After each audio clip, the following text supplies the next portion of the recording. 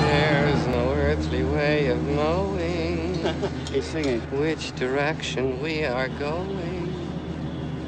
There's no knowing where we're rowing or which way the river's flowing.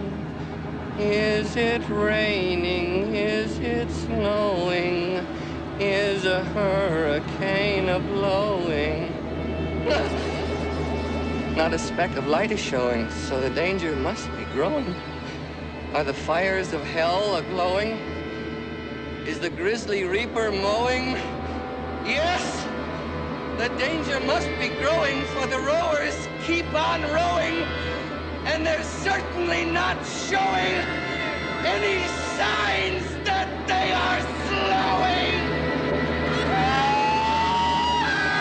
Oh, make him stop, Daddy! Bunker, this has gone far enough. Quite right, sir.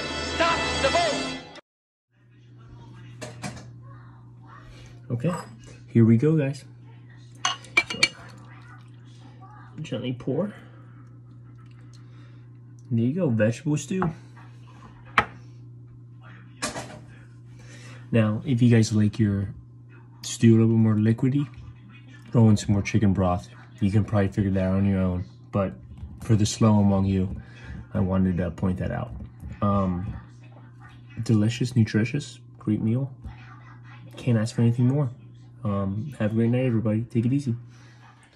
Okay, we're back. We just added the veggies to the potatoes, more veggies, but really just starch. So, you know. And then really, you just want to add a bit more chicken broth.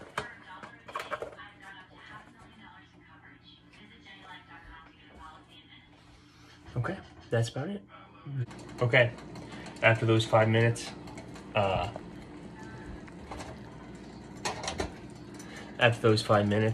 you're gonna wanna add some chicken broth to your veggies.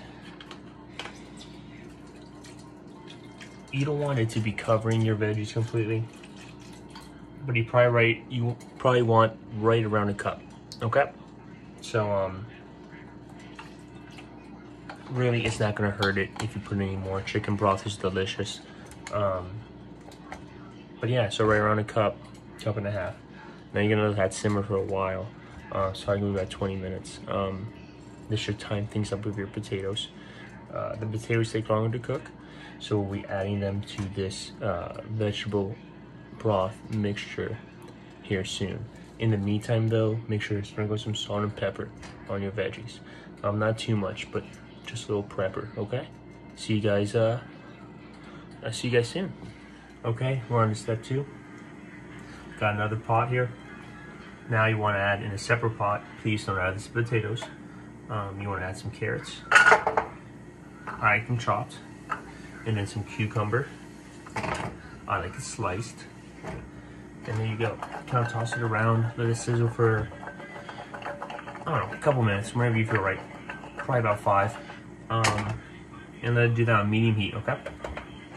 I'll meet you back here for step 3, okay? We made it to step 1. We're at the stove top.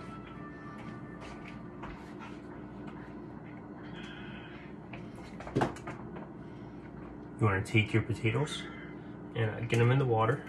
You're going to want to bring your water to a rolling boil.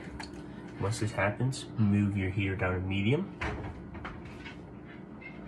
And let the potatoes cook for about 15 minutes. Get this done. I'll see you at step 2.